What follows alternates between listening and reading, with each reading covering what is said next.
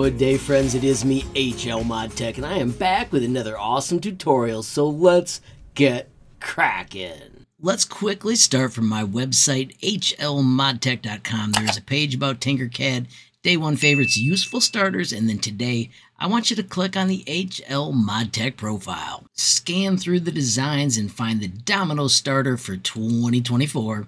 When you click on this, friends, reactions are always appreciated, and there is a tutorial in the description. I'm going to copy that right now. Friends, a quick reminder about the golden rule of Tinkercad. Before you ever hit copy and tinker, always give a reaction. When the project loads, the first thing you should notice is there are notes. They start over here, of course, happy holidays. Check out all my lessons, hlmodtech.com. You can copy and paste that. Right here it mentions the Domino project. You can use this video to make what I'm going to make right now. And then it's almost like pixel art and dominoes combined. And then finally this one back here. Tag your creation with HLMT23 so I can give you a reaction. Finally, right here it mentions this domino can be saved as your creations. Those are all steps in the video that was linked to the project. So that tutorial showed how to make a domino project by simply switching to a 5mm nudge, clicking on your domino, doing Control-D to duplicate. If you nudge 3 times, that's 15mm. If you do Control-D again and again, it makes an awesome domino run that you can then test in Sim Lab. Well, I want to make one that looks like a cool shape. Now, I want to make one that has a football image with clip art. So I've typed football image clip art. I'm going to go to images, and I just want the idea of an outline. So this is going to be my domino project following the football, of course, having the stripes, and then also we'll see about making laces. So now that I've got the idea, let's see how we could build this. Back to dominoes. I'm going to take this first domino and I'm going to rotate it 90 degrees so that way it'd be the middle, and then I'm going to shift nudge to get it out here to where I want to build. So once again, to build the football shape, Control D, and this time I'm going to go 1, 2, 3 nudges. I'm also going to go 1 nudge up, and I'm going to turn it a few degrees. Let's say 10 to make the shape. Now if I do Control D again and again and again, you can see that kind of makes a football shape, but I don't like how it turns too much. So let's delete it and let's do it again. Once again, Control D. I'm going to do my 1, 2, 3 nudges. I'm going to do 1 nudge up, and this time I'm only going to rotate it 5 degrees. Now I can do Control D again and again and again. That looks more like my football shape. I'm going to say that is one piece of my football. I can now select all of that and do Control D. I'm going to shift nudge to move it away, and then I'm going to use the mirror command to flip it, and then keep nudging it till it's up where the top of the football would be. Now I'm going to have to create a mechanism to trigger that. We'll figure that out in a minute. I'm going to do the second half of the football by selecting all of that and doing Control D, shift nudge, and mirror. I'm going to put a gap between them, and now I have to create something in here that comes up and makes it go both ways. And this is where I think these projects can be absolutely fantastic because everybody can come up with their own ways to solve them. So right now I'm going to connect this in the middle, Control D, 3 nudges back, Control D, Control D. That fits pretty well. This is a little closer than I want though, so I'm going to just nudge it apart. And then I can just grab these, Control D, and shift nudge them up into place. Once again, if I do F to fit view, I can zoom in and make sure I've got it exactly where I want. If you don't want that nudge, you can always switch back so you can get it exact. And then I'm going to put it back to my 5mm nudge for the rest of it. I'm going to hit the home button so we can see it all from a little bit better angle again. Right now I'm going to make my stripes, Control D. I'm going to just drag this one out, rotate it to 90 degrees. If you make a mistake, just do Control Z. I'm going to drag that to where I want the stripe to be. And once again, Control D. This time I'm going to nudge up 1, 2, 3, and I'm going to go to the right but I'm going to twist it back. And I'm going to use that same 5 degrees or 6 degrees. You can always type in the box if you want it to be perfect.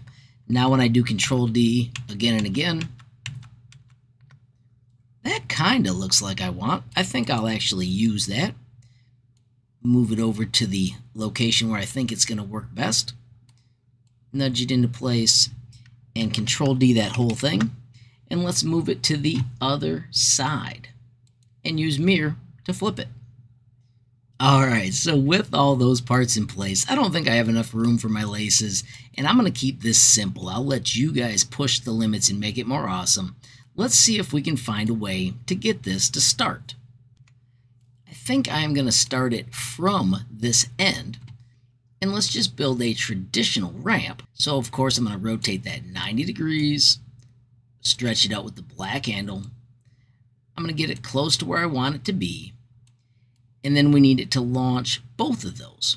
Well, let's see if we can do that with a single ball. I'm going to open this up just a little more so that it's close to both but not touching. And let's drop in a sphere. And this sphere is larger than both of those, so I think it might hit both. I do want to line it up. Let's do L for align and make it to the middle.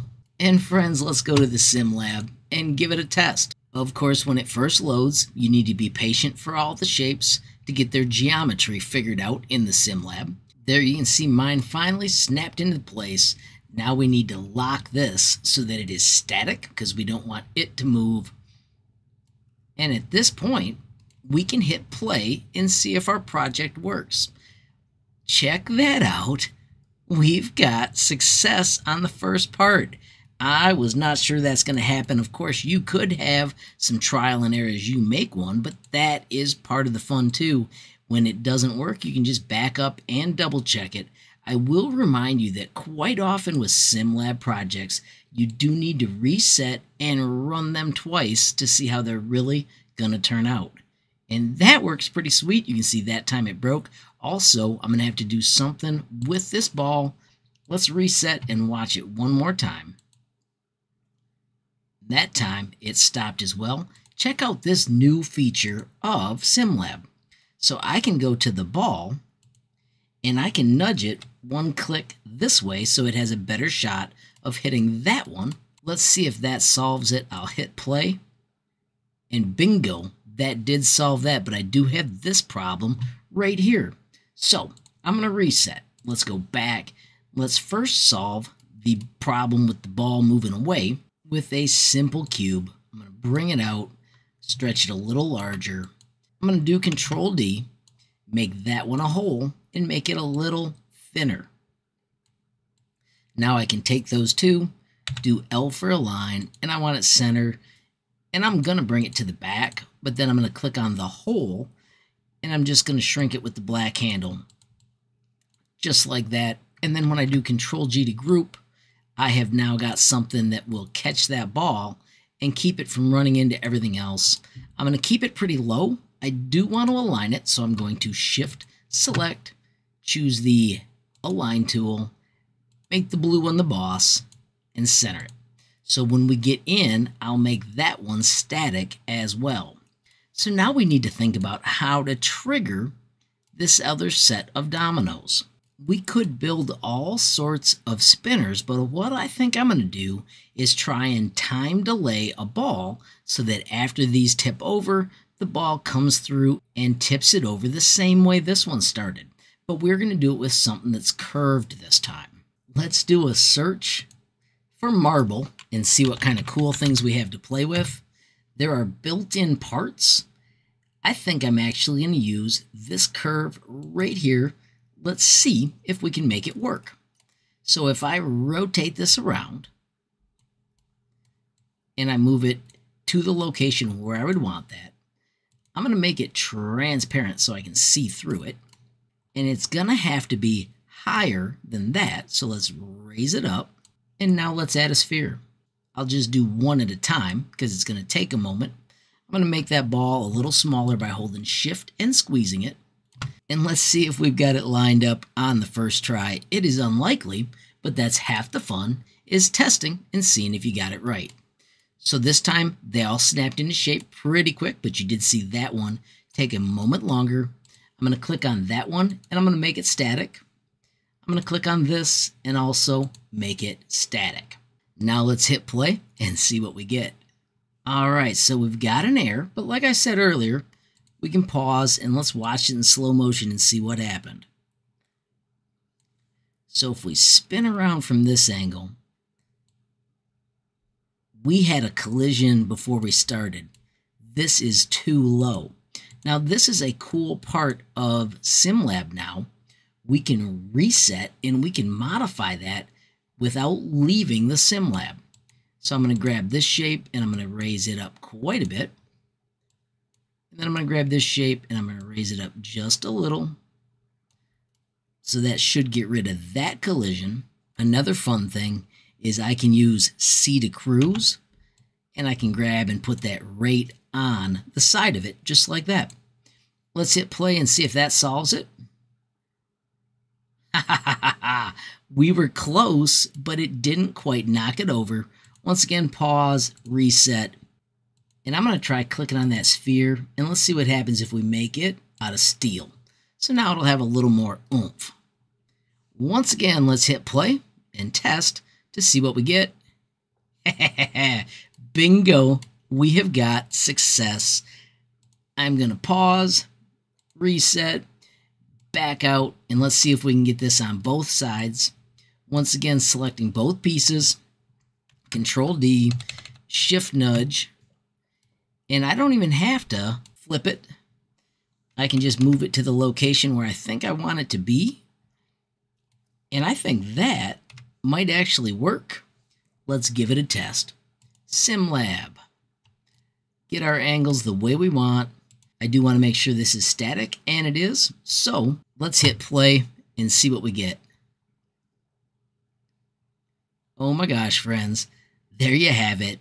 Kind of like pixel art and dominoes at the same time. Pause, slide back, and check out that project. How cool is that?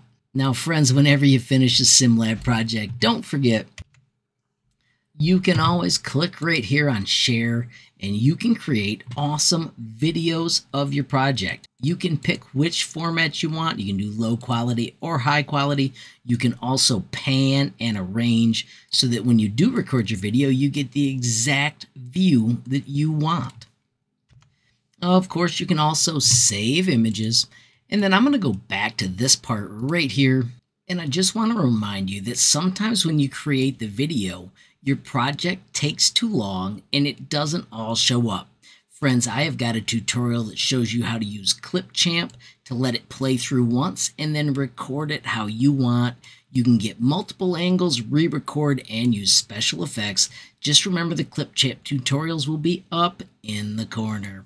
At this point, friends, I'm going to return to the 3D design and let me show you how easily you can share it with the whole world.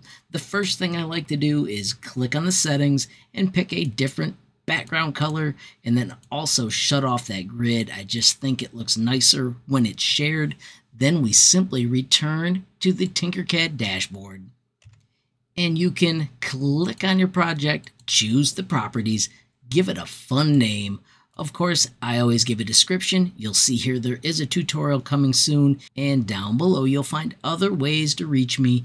Add some tags, and then don't forget, if you add the tag HLMT23 and press enter, I search that tag every day, and of course when I see your cool creation, I will give you a reaction. Finally, make your design public, and then I almost always choose attribution, no derivatives, but if you want people to be able to copy and play with your design to make it even possibly better, choose share alike. If you have to, verify you're not a robot, and then simply hit save changes. At that point, friends, I'm going to click on the gallery. Of course, the first thing you see are the awesome staff pics. Friends, when you see these, make sure you click on them, and of course, give them a reaction. Right now, though, I want to shut off staff pics, and let's click on this button so we see more designs at once. When you look through these designs, friends, take a moment, click on them, and of course, give them a reaction. That is an awesome project. Notice here we cannot see what is in it, but if you hit View in 3D, bingo, you can see inside the snow globe. That is so darn awesome. I'm going to click back here, and if we look down below, here is my fun domino project. Friends, of course, if you're going to choose to copy and tinker, don't forget the golden rule of Tinkercad and give a reaction beforehand. And that tutorial will be here soon. Friends, I'll give you another superpower. If you click on this link right here, you will be able to see all the designs I've created. You can scroll down, hit load more. There are a boatload of them. Of course, whatever you click on, don't forget there's almost always a tutorial. The reactions, of course, are appreciated. You can also click and change to reactions. This shows you my most popular tutorials when you click on them. Of course, friends, you'll likely find a tutorial and maybe even a bonus tutorial if you're looking closely. As you're searching, friends, don't forget I have a lot more domino projects. Here's an added bonus, friends. You can check out the HLMT23 search. Simply click and choose Continue to External Site, and bingo, you'll be able to see all the HLMT23 tagged projects. Friends, when you're out here, make sure you give them a reaction. Check out this one. It is a new one from Fast Designs.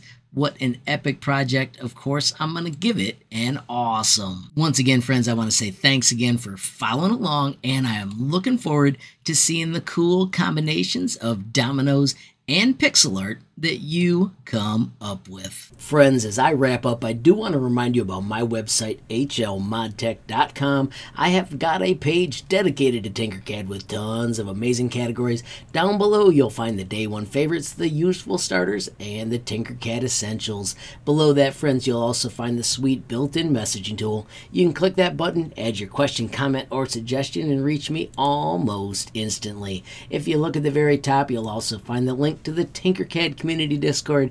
As you can see, there are a boatload of members, and it's a fantastic place to talk everything Tinkercad. Finally, friends, of course, if you enjoyed the video, please give it a like. Please also hit that share button so more people can learn about HL ModTech. Of course, friends, you absolutely make my day if you take time to leave a comment down below. And if you haven't subscribed yet, what are you waiting for? Smash that subscribe button, and last but not least, hit that notification bell if you want to be the first to know when there's a brand new video from me, HL ModTech. Thanks for watching. Have a great day.